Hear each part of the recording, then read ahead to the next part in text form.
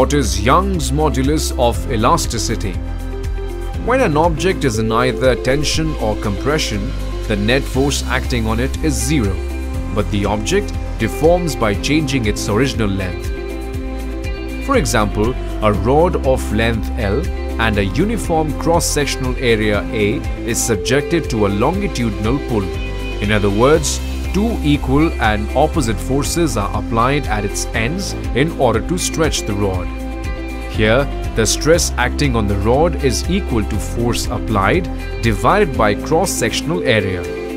And strain is the measure of the deformation of an object under stress. Strain is defined as the fractional change of the object's length when the object experiences stress.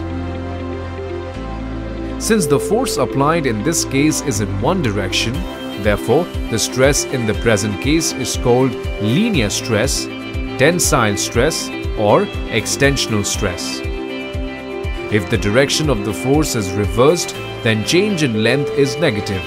This stress is known as compressional strain and compressional stress.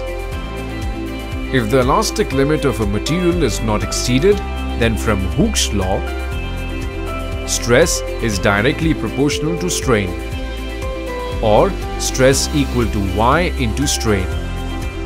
This implies Y is equal to stress upon strain, which is equal to force into length divided by area into change in length.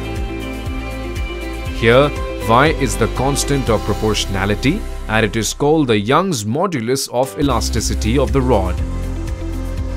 Unit of Young modulus is Newton per meter square. Let's solve an example to understand this concept better. Question: a 0.1 kg mass is suspended from a wire of negligible mass. The length of the wire is 1 meter and its cross-sectional area is 4.9 into 10 raised to the power minus 7 meters square.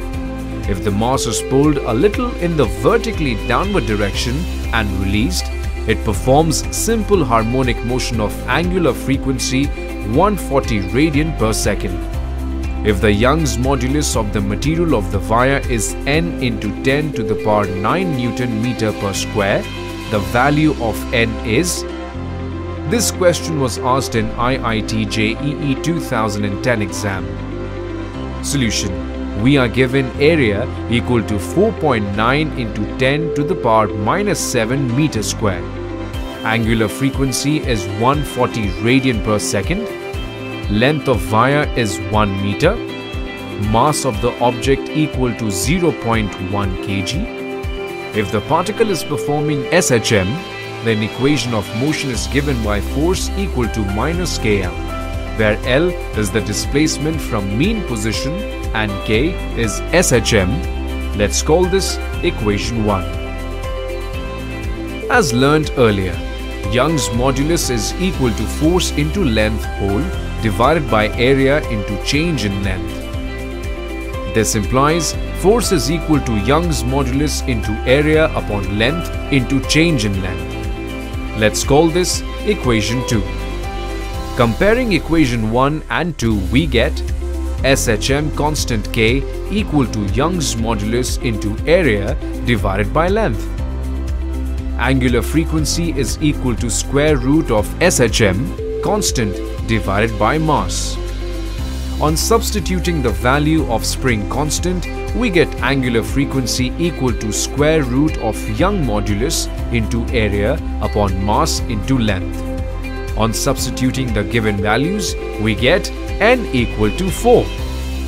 Please like, share and comment on the video and don't forget to subscribe to our YouTube channel.